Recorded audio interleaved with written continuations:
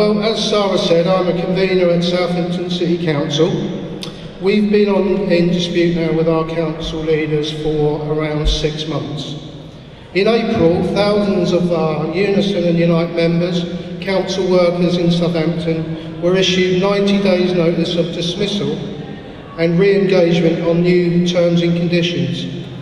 On the 11th of July, 4,300 council workers in Southampton were dismissed and re-engaged on new terms and conditions that meant remuneration cuts of around about 20% to many of our members. Now, since May the 23rd, Unite and Unison have been working as one and have embarked on a programme of rolling and selective strikes and action short of strike, including a work to rule, across the whole council. But also we've adopted a three-pronged strategy of political activism and legal challenge, as well as the targeted selective strike action. As far as I'm aware, we have had the longest dispute that the City of Southampton have ever seen. On the 6th of October, we called out an all-out strike of Unite members in Southampton to support the Unison care workers who were on strike that day.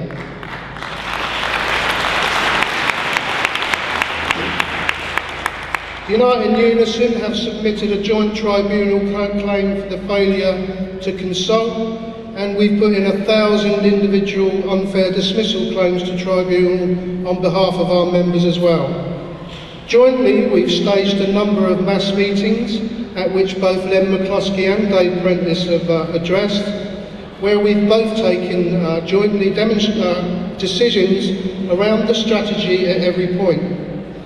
Politically, those mass meetings have agreed to work toward the next local elections in May to remove this particularly nasty Tory council administration. The premise being you sacked us in July and we're going to sack you in May.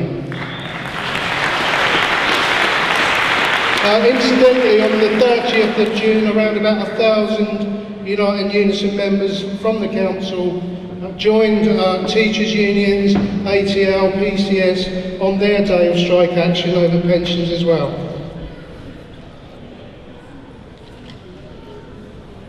During the strikes, union members and labour movement activists have delivered around 100,000 leaflets to residents' homes within Southampton. We've put out full-page adverts in the local press and written individually to around about 25,000 Unison and Unite members who live in Southampton.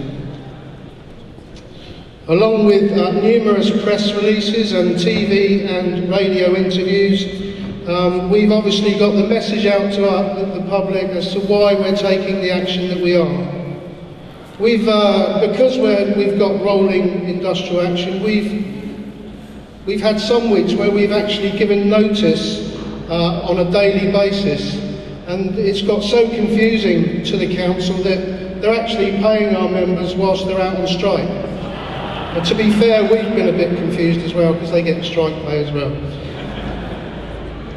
This activity, going door to door, speaking to the people of Southampton, has enabled unions to keep, to a large degree, a level of support for the striking workers.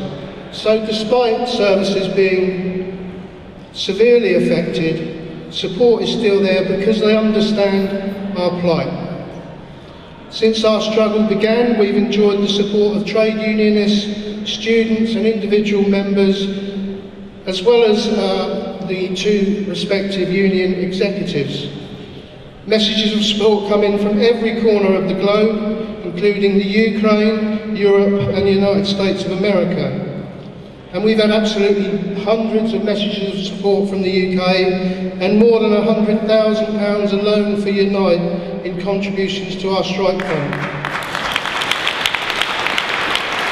So, you know that speech that was stolen earlier, that was mine, so sorry if I run out of time.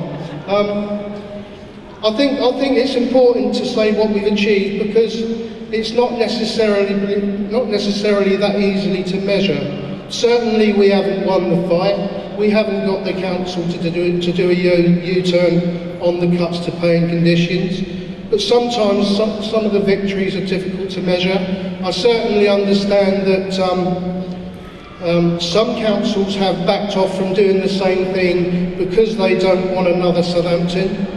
John Woods, who might still be in the hall from Portsmouth, wrote to me recently saying that Portsmouth Council did back off from doing the same thing as Southampton, not just because of Southampton, but certainly that was a contributing factor in order for them to back off. So I like to think that we've given councils some disincentives from doing the same things in case their unions do the same as we have.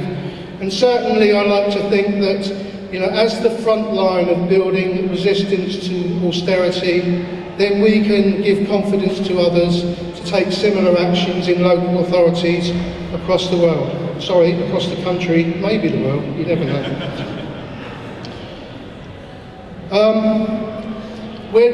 The other thing that's achieved is obviously the council have come back to the negotiating table. We are now consulting our members over their fifth final offer, and with a recommendation to reject, and early indications are that our members are indeed going to reject those proposals.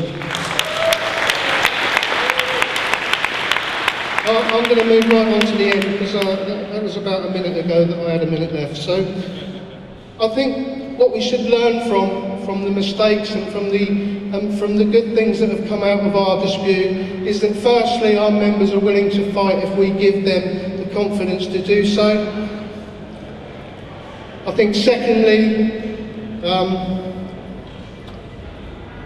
many of our members will understand the issues, but we certainly have to discuss those issues with them, we have to educate them, and certainly we have to educate people about the alternative economic policies that should be out there.